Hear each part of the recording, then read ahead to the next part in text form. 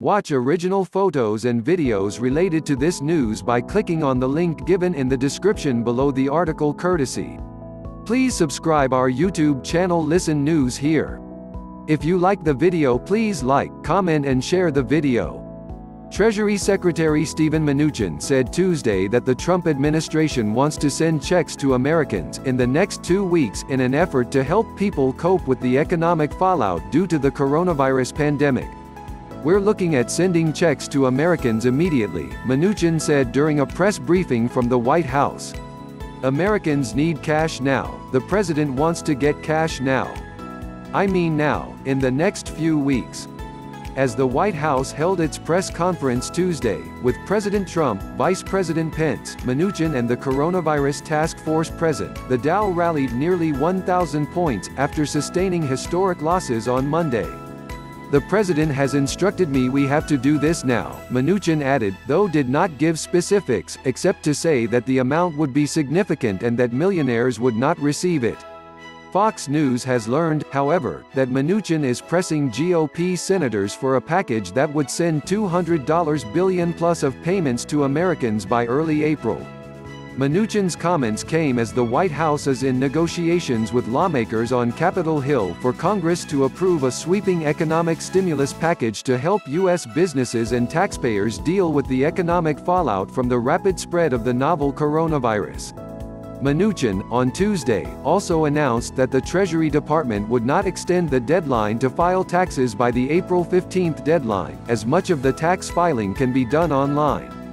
"We encourage Americans who can file taxes to continue to file taxes on April 15 because for many Americans, you will get tax refunds and we don't want you to lose out on those tax refunds," Mnuchin said. Mnuchin added that if individuals or corporations owe money to the Internal Revenue Service after filing their taxes, those payments now are able to be deferred for up to 90 days interest-free. "If you owe a payment to the IRS, you can defer up to $1 million as an individual, and $10 million to corporations, interest-free and penalty-free for 90 days, Mnuchin continued. "File your taxes, you'll automatically not get charged interests or penalties." Mnuchin was planning to outline a nearly $850 billion package during a lunch with Senate Republicans Tuesday, which Trump administration officials hope to have approved by the end of this week. Senate Majority Leader Mitch McConnell, opening the Senate on Tuesday morning, promised swift action. "The Senate will not adjourn until we have passed significant and bold new steps above and beyond what the House has passed to help our strong nation and our strong underlying economy weather this storm," McConnell said. The Trump administration's stimulus package is bigger than the 2008 bank bailout, and the 2009 American Recovery and Reinvestment Act, which was passed and signed under former President Barack Obama and totaled $787 billion to help stabilize the economy about 14 months after the last recession began. Trump, during the press briefing Tuesday, said there was great spirit among lawmakers with regard to the plan. "I can say that for Republicans and Democrats." Meanwhile, the president and the coronavirus task force, which is led by Vice President Pence, touted the administration's progress on testing for COVID-19, and announced that the Food and Drug Administration (FDA) has announced new policies to increase testing. "We have tremendous testing capacity," Trump said. Pence said that testing is now available in all 50 states, and announced that state health authorities can now authorize labs in their state and expand existing testing capabilities. Pence also said the administration has continued to expand its public-private partnership with vast commercial labs around the country, which he said is increasing access to coronavirus testing. "This is greatly expanding access, even as we speak," Pence said Tuesday. "It is important that the American people understand that testing is happening all around the country," Pence said, adding that experts want me to tell the American people that you don't need the testing to know what you should do.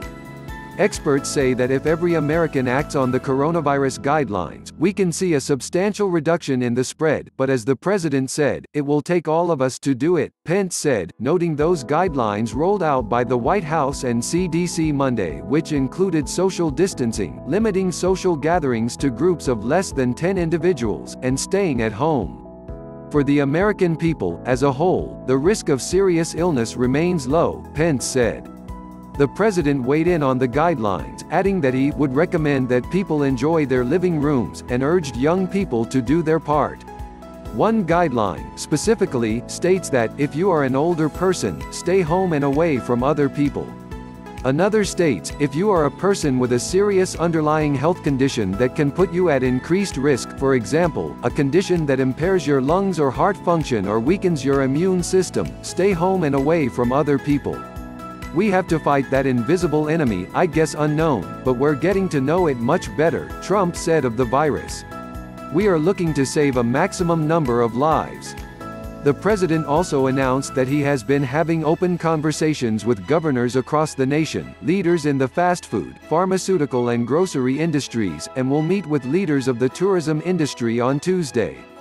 The president was also asked about his tweets, referring to the coronavirus as the Chinese virus, and whether he thought his rhetoric could create a stigma. Trump denied that notion, calling it a very accurate phrase, and said it was his response to China spreading disinformation about the U.S. military spreading COVID-19. Rather than having an argument, I said, I have to call it where it came from, Trump said. It did come from China. The outbreak is believed to have originated at an animal and seafood market in the city of Wuhan, China. We're taking aggressive action now as one nation and one family so that America can rebound stronger, frankly, stronger than ever, he said.